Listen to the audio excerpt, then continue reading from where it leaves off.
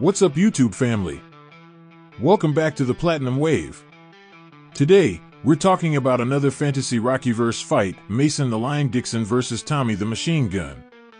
Two boxing legends with two different styles, but only one can win.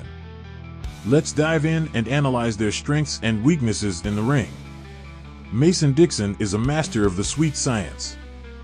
He's a technical boxer with lightning-quick reflexes and a razor-sharp jab.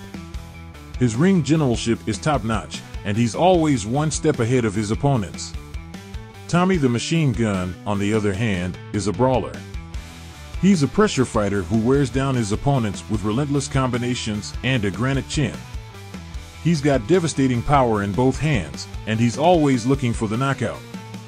So, who wins in a fight between these two legends? Let's break it down.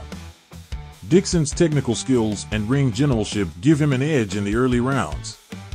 But Gunn's relentless pressure and power could wear him down as the fight goes on. In the end, I've got to give it to Mason the Lion Dixon. His technical skills and ring generalship are too much for Tommy Gunn's brawling style. Dixon wins by unanimous decision, 116 to 112. Thanks for watching, everyone. If you liked this video, be sure to like, share, and subscribe for more Rocky content. Until next time, keep on fighting.